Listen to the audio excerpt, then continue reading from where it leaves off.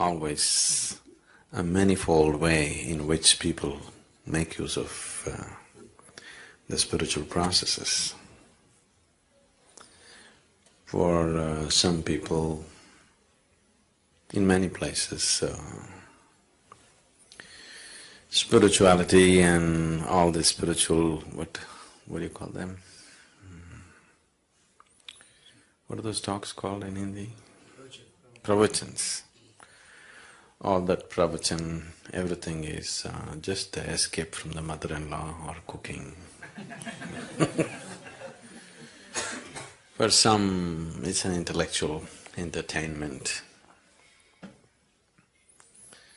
For some, they're seeking to learn something. They want to know something new.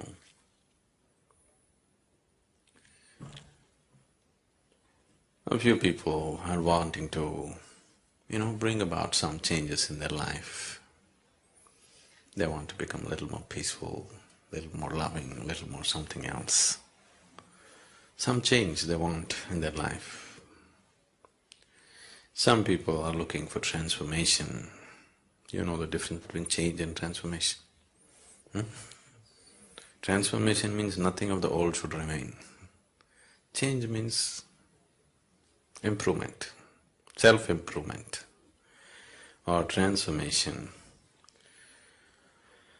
or some people just really wanting to get lost into it, dissolve into it. So there are many ways and people are approaching the same thing. It's… which is the best way? I wouldn't say which is the best way because according to each person's needs, that's how they seek. You can't prescribe the best way to anybody. Right now, generally the human nature is such that whatever they don't have, that's what they will seek. They don't have health, they're seeking health as if it's the ultimate thing. If they don't have money, they're seeking money as if it's the ultimate thing. If they don't have love, they're seeking love as if it's the ultimate thing. Whatever they don't have, that's what they're seeking. That reminds me, this happened when we were in Trichy. You know Trichy? Tiruchirappalli? It's a medium-sized town in Tamil Nadu. In high school, the teacher came and asked the students, 8th or 9th standard children, if God appears in front of you and gives you a boon, what will you ask? One boy said, those days, Maruti car. I want a Maruti car. Somebody said, I want a bicycle. Somebody said, I want, 10 lakh rupees. Like this they went on. Then the teacher said, you idiots, what will you do with all these things? Ask for intelligence. Ask for knowledge, ask for intelligence.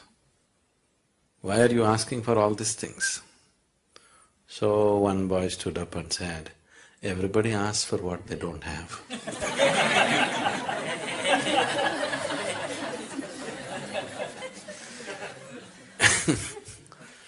So, everybody is seeking what they don't have, isn't it? Now if you go by this, when a human being goes by this process of asking for what he doesn't have, then it's an endless process. Because what is it that you have? What you have is so little. If you go on asking for what you don't have, you need 1,000 years and still you will be nowhere. If you start seeking the next thing that you don't have, it's an endless process, self-defeating process, isn't it? It seems to be taking you somewhere, but it doesn't take you anywhere. So, what is this about? If you don't seek, if there is no seeking, you don't go anywhere, you know.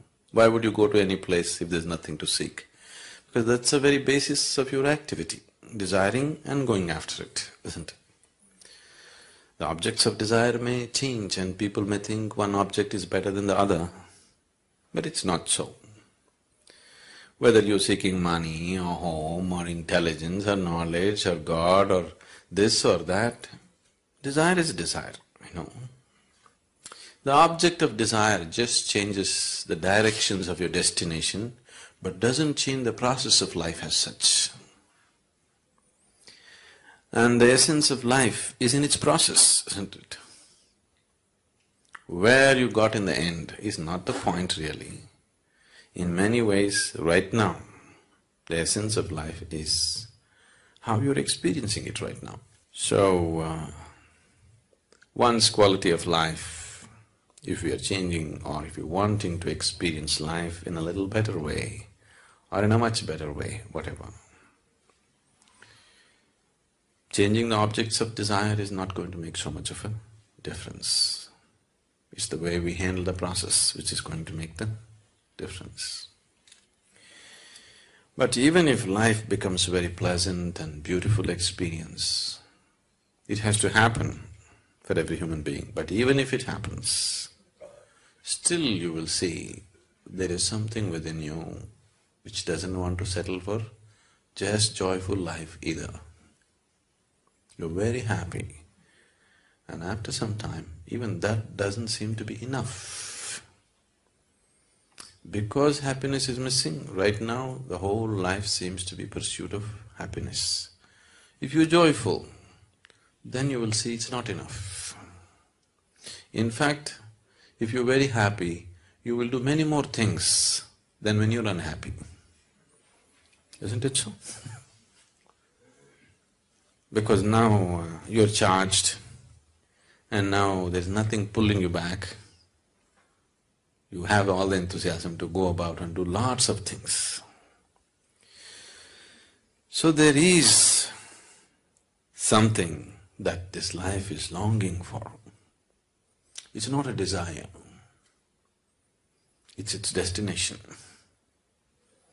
It is not something, a desire that you created or I created. It is just longing to go towards a certain destination. The only choice that we have is either to move towards this destination consciously or unconsciously. Anyway we are moving. Whether to go towards it consciously or unconsciously. If we are dragged towards something unconsciously, even if we are dragged towards heaven, we will suffer the dragging, isn't it? Yes? Now we grab you and we'll drag you out. You don't know where you're being dragged. You will suffer this. We will take you and put you on a beautiful beach. But that's later. But right now, all along from here to there, you are going to suffer it terribly, isn't it? So if you walk towards anything or if life drags you towards a certain direction and you are unconscious about it, you will suffer the process immensely. So if you look at it consciously, if you go towards it consciously, then the process becomes beautiful. That's all the choice we have really. And once we are conscious, we naturally hasten the process. Whatever we are unconscious of, and that level we suffer, you must understand this. See, right now you're driving on the street. You are completely unconscious of who is coming behind you, who is coming in front of you. Now you are going to get into one kind of physical suffering. Because you are unaware of the physical reality, physical suffering will come, something is going to break, isn't it? Now you are unaware of what is happening in your body, another kind of suffering will come. You are unaware of what's happening in your mind, another kind of suffering will come. You are unaware of what's happening in your family, another kind of suffering will come. Similarly, wherever you are unaware, that level of suffering will come to you. Is that so? You're getting… this is a holiday, you're getting dead serious.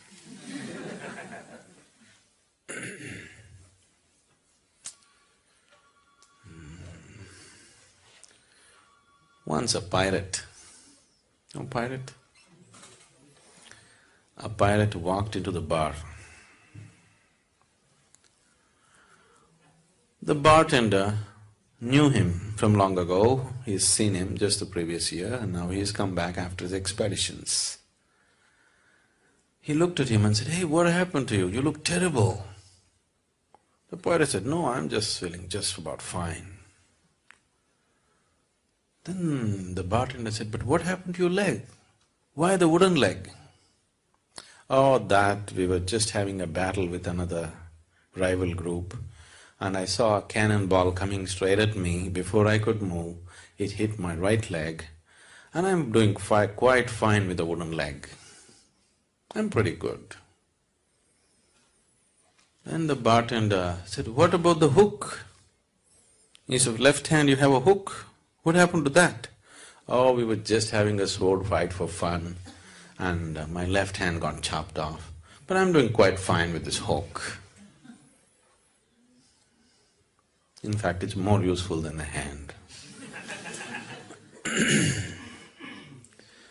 Then he asked, "What about the eye patch? You lost one eye, what happened?" "Oh, that I was just looking up at the sky and a bird poop fell into my eyes." Oh, come on. Who ever heard of anybody losing their eyes for bird poop? How would you lose your eyes for bird poop? No, that was the first day I had my hook on.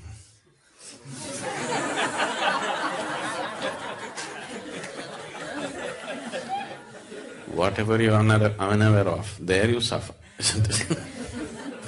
There, that brings suffering to you. So, we're talking about awareness. Awareness is not something that you do actually. In fact, the less you do, the more aware you become within yourself. The less your activity becomes inside, what you call as me, the less that becomes, the more your awareness becomes. The less your personality becomes, the more your presence becomes always. Personality means you have to do a lot to keep it up, isn't it? Yes. Most of the activity that you're doing to keep up your person is unconscious, but you're doing enormous activity to maintain a certain personality, isn't it?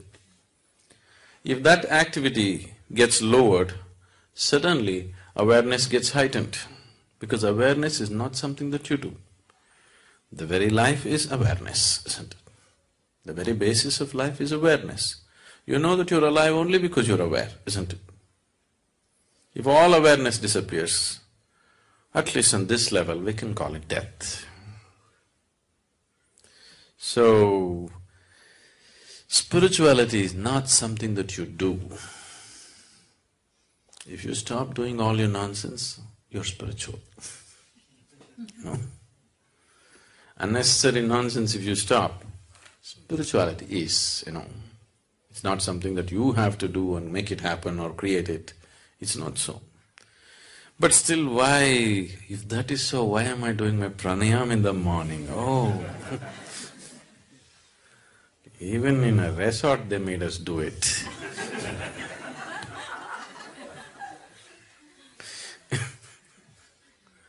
I'm sorry, the resort.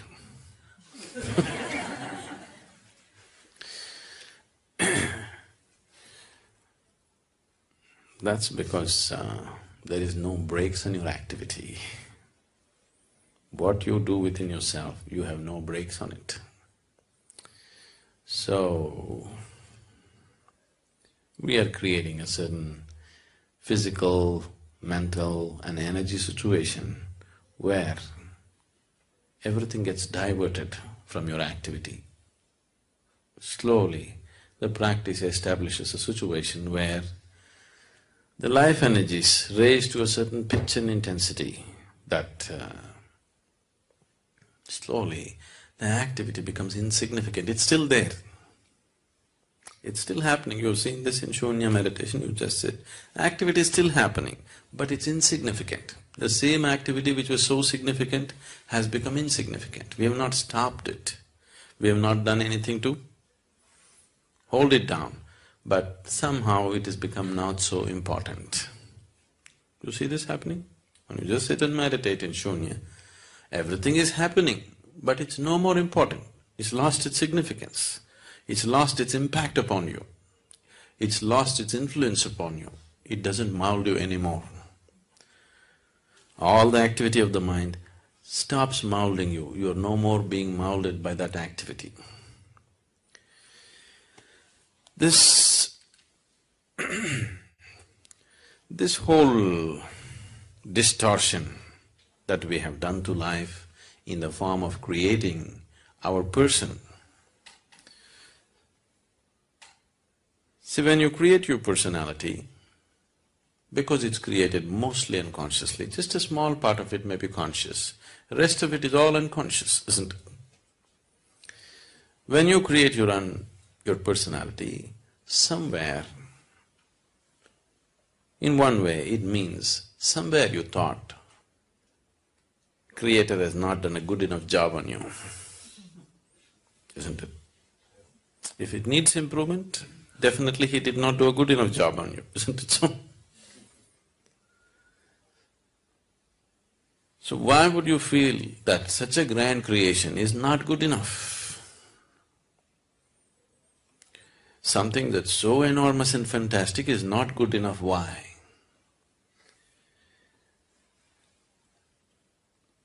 Because in this simple process of self-preservation, there is a simple basic process which is built into every cell in our body. Every worm, insect, animal has this. We also have it. This simple process of self-preservation, we don't know where to contain it. It has just spread itself into everything. Because it spread itself into everything, you have to create a small person of yourself who will defend himself all the time. As we have been looking at in the programs, the only thing that needs preservation is your physical body. Your personality, we must maul it every day. It should be okay, isn't it? If every day if you can make mincemeat out of your personality, you could create another one tomorrow morning, isn't it? Isn't it so? We've been trying to do that gently, because if I go very hard at it, you'll run away. Gently, step by step, we're trying to make mincemeat out of your personality so that it becomes a flexible aspect. You cannot live without a personality. You need one to exist here, to go about in the world, do your work, manage things. But if it's a flexible thing, that in different places, as it is necessary for the situation, you can put on the right kind of personality, then it would be fine. But right now, it is like a rock, it sits on you all the time. Anything that doesn't fit into its ambit, it makes you suffer, isn't it? Who drew this caricature that you call as myself? Definitely yourself, but influenced by so many people around you. You're 15, 16, you go and watch a Amitabh Bachchan movie, you come home and try to walk like him unconsciously. Yes, isn't it? Sometimes maybe consciously, but most of the time unconsciously, isn't it? So, this caricature came into existence because of all kinds of bits and pieces that are gathered.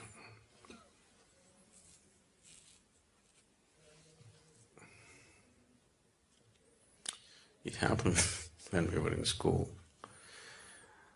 There was a boy who was studying with me who had an excellent hand, he could just sketch anybody with whatever kind of distortion he wanted.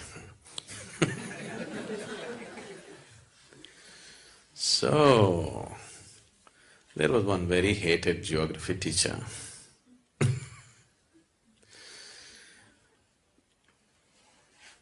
And when he entered the class, this boy had a horrible caricature of him ready on the blackboard. badly distorted, but everybody can clearly recognize who it is. With all kinds of very bad distortions on him. Then he walked in and as usual he walks into the class always with a temper. Whether he's talking about the grasslands in America or he talks about the deserts in Africa, he's always in bad temper.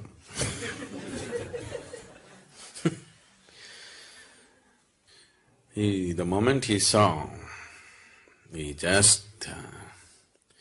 one thing he was angry, another thing he was somehow hit by the whole thing, the distortions.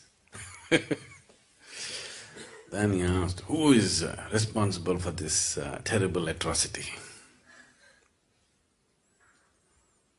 As usual, you know, everybody is suddenly interested in geography, very studious and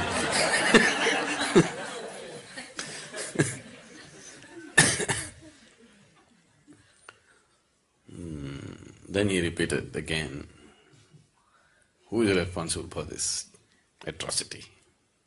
He thinks it's an atrocity. We thought it was an appropriate thing.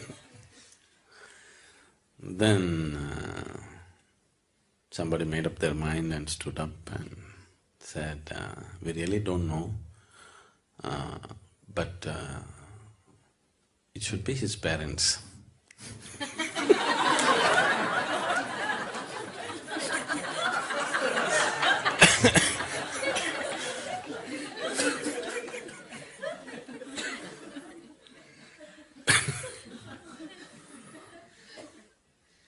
So, for this atrocity that you call as myself, it's not your parents. This is you.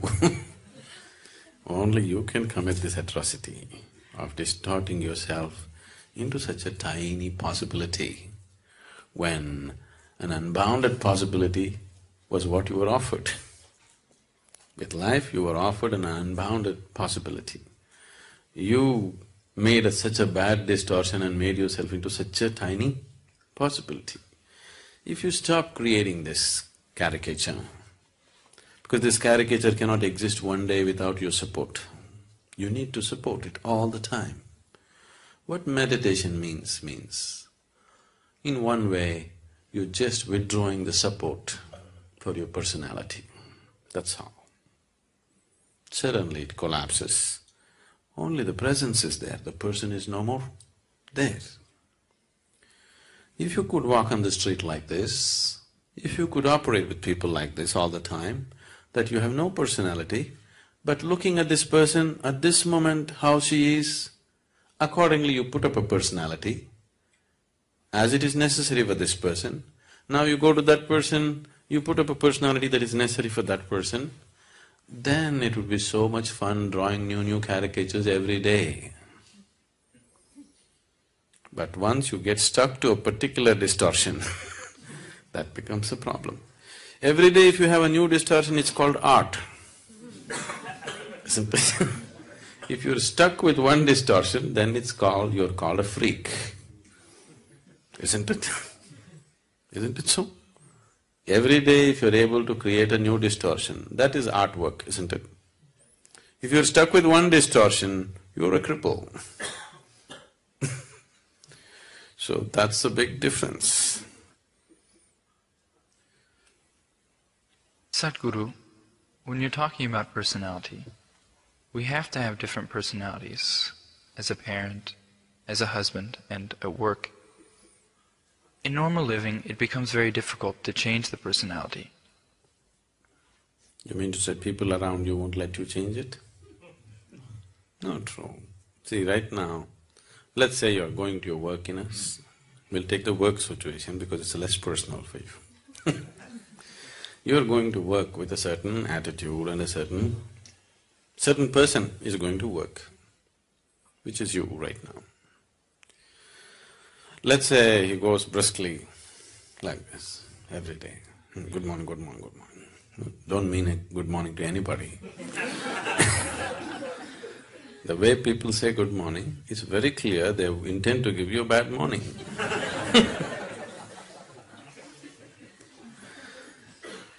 So, Suppose you are going like this. Tomorrow morning, if you go, really say good morning to people and smile at them and maybe hold their hand and ask some personal question, talk to them and go in, maybe you'll waste 5–10 minutes going into your office. But if people around you are happy, you'll have a lot of extra time on your hands because they'll run around and do things better, isn't it? If you have people who are sitting there with a grouse, then they will make your life miserable in so many ways, not one way. You have to live with them, but these people have a grouse against you, they are going to make your life so bad, isn't it? Now, can I change my personality every day? Won't it confuse people? Not at all, they would enjoy you most. Isn't it so? And will it bring down your efficiency of work? Definitely not. It is not because of the compulsion of the situation you've gotten stuck with one personality. It is just that the whole construction of the personality has happened in unawareness. That's why you're stuck with one personality. Now you said, we have one kind of personality at home, another with children, another with work and outside. If you look at it, it may not be true. You may be functioning in different capacities. The requirement of how you function may be different, but still the basic personality may be same everywhere. The underlying personality is still the same. You can change that also and it'll be so much fun for you to change that. It'll be absolute fun for you to change that because you can experience a whole new person all the time. After all, it's your creation. So why should it be limited to just one way? If God had fixed a personality for you, that's all there is. But when you have built it, like you change your clothes every day in different ways, isn't it? But most people cannot even change that, isn't it? They've gotten used to a certain thing and that's all it is, isn't it so? I think we should have done something today. Everybody should dress in a completely different way and come. Not your usual kind of clothes. You're wearing pants all the time, today you wear a sari and come. Just loosen yourself up a little bit, it's important. The reason why what is the very essence of life is missing in people's life is because they become stiff. And spiritual people are stiffer than anybody else. Isn't it? They're so stiff.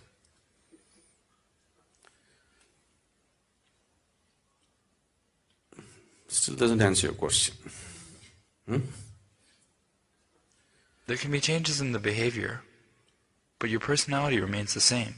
It remains the same. That's what I'm saying. You are stuck to one personality. It's just the actions are different because the situations are different. But the person is same, isn't it?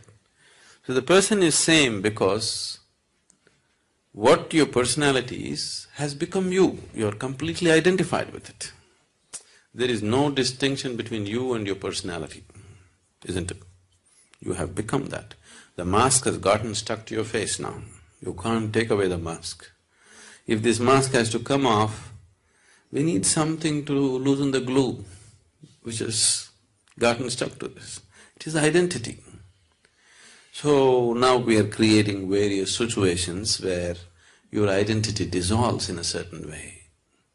Meditation or any kind of yoga practice, whatever it is, just to loosen the identities so that there's a little more flexibility about it. Maybe the whole of it has not come off, but at least you can adjust it a little bit. So mask being totally stuck, at least little you are able to take a breather. That much break it is giving you. But if you work a little more with this, you can take it and keep it off. Now people, when they come to advanced programs, 3 days or 7 days they're in samyama or bhavaspandana, the person that you are, you'll just simply forget who you are. You don't know who you are. It'll become like that because the situation created is so intense and so different. Everything that you know as normal is broken. After some time, you don't know who is here.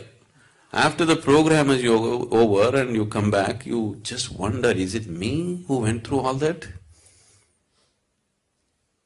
Most people can't believe that they actually went through samyama and came. Simply because it's created like that, the whole situation. Not only the meditation process, the situation also is created in such a way that it doesn't assist your personality in any way. The whole thing is to take off all the supports, because your personality cannot exist for a moment without your support. If you involve yourself in any intense activity, it could loosen up a little bit. But that is haphazard. For example, let's say you go and play a game. Those moments of total involvement, you may lose your personality. But that is a haphazard way of attempting it. Now we are looking at how to approach it scientifically, how to dismantle all the scaffolding that is holding it up. If you have noticed this, people who are very, very committed and enjoying the process of working, they always have more flexible personalities than people who are working towards a goal. Is it so? Have you noticed this?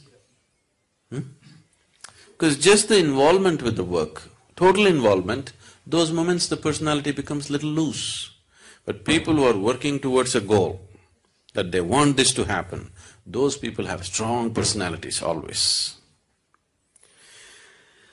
The fundamental basis for your personality, the building blocks for your personality is likes and dislikes. I like this, I don't like this. A complex system of likes and dislikes is what your personality is, isn't it?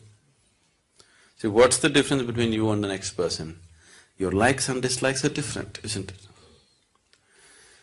Now, the basis of yoga is just this, to help you beyond these likes and dislikes. Whether we're talking responsibility or inevitability or whatever else we're talking, fundamentally it is to destroy the process of like and dislike. See, existing in the world with likes and dislikes is a very foolish way to exist. But unfortunately, the logical mind thinks, I'll do what I like, this is my freedom. The very basis of your bondage is in your likes and dislikes, but your mind makes you believe doing what you like is your freedom. Isn't it? All the time, everywhere in the world, people believe doing what I like is freedom. Please look at it carefully. The very fundamental basis of your bondage is in like and dislike. To operate sensibly here, even in the physical realm I'm saying, even to operate with your work or family, whatever, likes and dislikes make you do stupid things. I like this person, I don't like this person. Now, I cannot function from what is needed in this moment, isn't it? Isn't it so? Now, I don't like this person. Even if this person is doing something wonderful, I cannot see it anymore. Do you see this happening to yourself? I like this person. Even if they're doing terrible things, I cannot see it anymore. Isn't it so? Because the moment you get trapped in this like and dislike, you have no discretion. You lost your discretion. Your intelligence is forsaken. Your awareness is simply impossible once you get trapped in likes and dislikes. The moment you say, I like this, getting identified with it is very normal. It's a natural process. You don't have to say, I'm going to identify with this light bulb. If you just say, I like this light bulb, you get identified with it.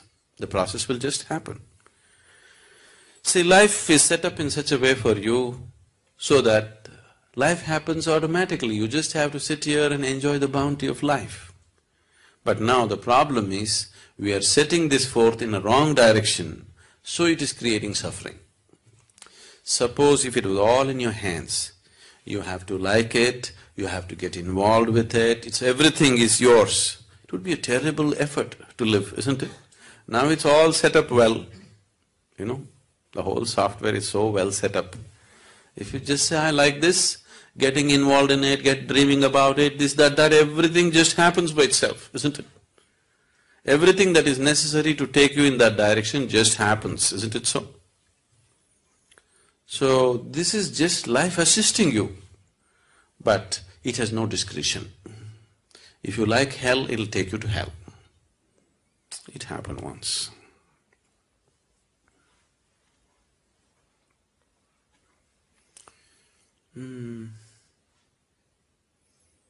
What do you call a person who hires people in a corporation or whatever? HR? Okay. The HR director in a corporation died and went to heaven. There, Saint Peter said, see, because you are the first HR person to come to heaven, we will give you a choice. If you want, you can stay in heaven because you got the passport. But before you go to heaven, if you want, you can have a view of hell. If you wish to stay there, you can also stay there. This is a lady HR person. She said, no, why would I want to go to hell? I want to go to heaven. He said, why wouldn't you want to have a look at it? I said, okay. She got in the elevator, went ding down. Then the elevator doors opened, and it opened into a beautiful garden. On the poolside, very beautiful people are swimming, sunbathing, and there's a wonderful golf course, and then a nice clubhouse, the works. She said, oh, this is great hell. She had a view of that, and then Saint Peter said, okay, you have a view of heaven, then you choose. Then she got in the elevator, it went up. Supposed to be down and up, okay? That's a direction, at least you better know. Now we are down.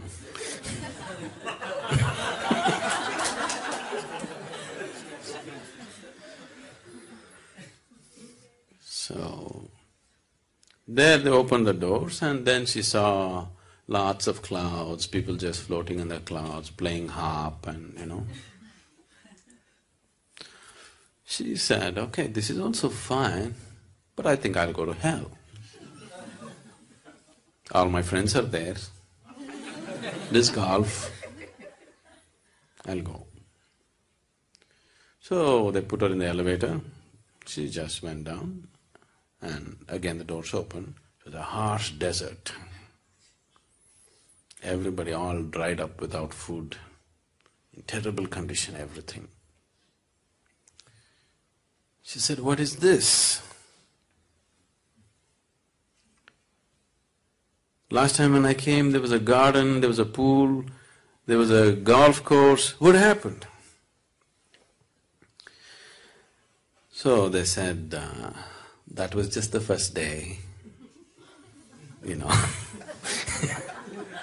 Now you're staff.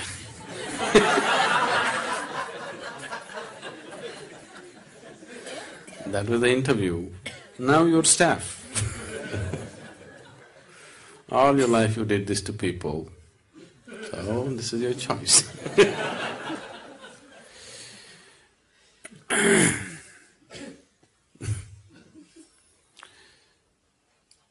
Your personality. I don't know, if you're working in places, at least if you're HR, is there anybody HR?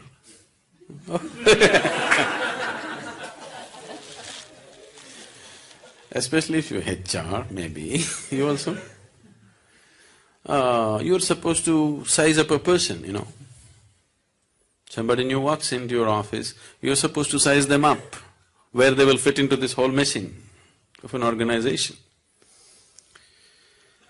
So, if you're willing to look, people's personalities are always hanging out,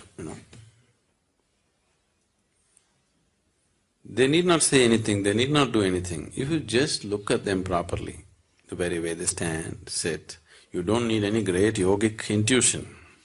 Simply a simple observation of a person, the very way they stand, the way they hold their hands, the way they smile, the way they do things, their personality is just hanging out of them. So it's so obvious to everybody except to yourself, you know. That's the whole thing.